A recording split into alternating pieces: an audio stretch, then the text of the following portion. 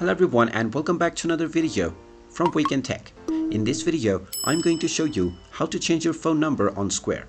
So let's get started right away. Now, first of all, if you open up the Square application and then proceed with logging into your account, you might be asked to add your phone number if you haven't done so already. But if you skip this step, or if you added the wrong phone number, then in case you use the wrong phone number, simply tap on the More option at the bottom right corner and then click on Settings. From the settings page, click on Account and you will find your phone number within the login section underneath your account and your location. If you don't find your phone number within this section, then in order to change your phone, you will need to contact the customer support team. So open up the iOS App Store or the Google Play Store depending on your device, and then tap on the search box and type in Square and start your search.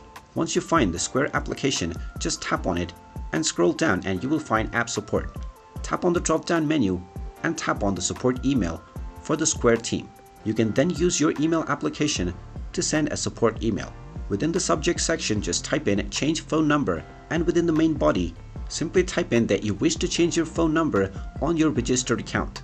You can also provide your user ID for your Square account, but make sure not to mention your password. Then tap on the send button and this will send your support email to the Square team. Once the support team receives your email and sends you a response, you can simply follow the instructions within and you will be allowed to change your phone number. And there you have it. That is how you can go about on changing your phone number within the Square app. If you find this video helpful, make sure you hit that like button and subscribe to our channel if you haven't done so already. Also ring that notification bell to never miss another update from us. Thank you for watching and I will see you again in the next video.